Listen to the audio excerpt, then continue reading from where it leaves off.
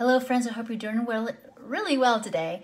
I recognize that my live has been very delayed this week. I apologize about that, but I just wanted to give you all two really important things to think about as you look at the rest of the series on gut health and intuitive eating and nutrition and all that, is that two of the most important places that as the nutrition therapy piece concerns, that we have some say over in the work we do, is that we want to make sure that we work on our nervous system health regulation. If you're not doing that piece of it, you can change your food all you want. You can do 10,000 doctor's appointments. You can take lots of meds and supplements.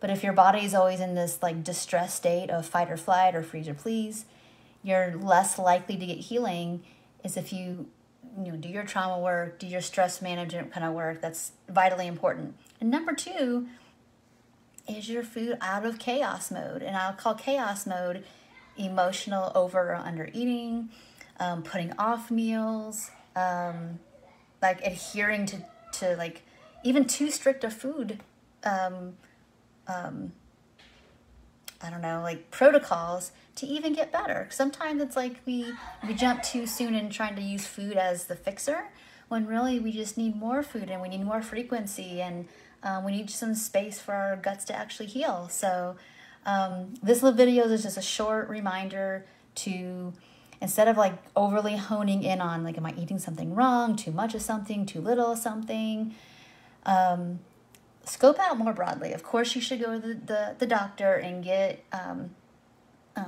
appropriate diagnosis for things if they exist. But for a lot of times, if we're not seeing something, that some testing might be missing. I've known lots of people that have gotten great answers, going well beyond colonoscopies and endoscopies. They need actually some like full CT scans or some X-rays to look at the physiology and the function of our gut. But sometimes that stuff's clear. And what we need to be really focused on really is the two things I just spoke of, is our nervous system health, and are we adequately feeding our guts? Is the chaos gone? If the chaos is gone and your nervous system health regulation is really good, but you're still having gut health things, probably there's something obviously more mechanical and functional going on. But if you look at like, wow, like I'm out of malnutrition, I'm out of food chaos, I'm out of like under or over, and I've learned how to be in my window of tolerance and how to provide my body with the resourcing to help me be in now time and feel safer, that will heal a lot of our gut health issues. So I hope you got all that today. I hope that was helpful.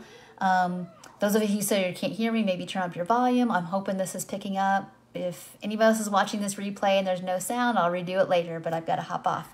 But thank you all so much for watching, and I will see you in the next video. Bye for now.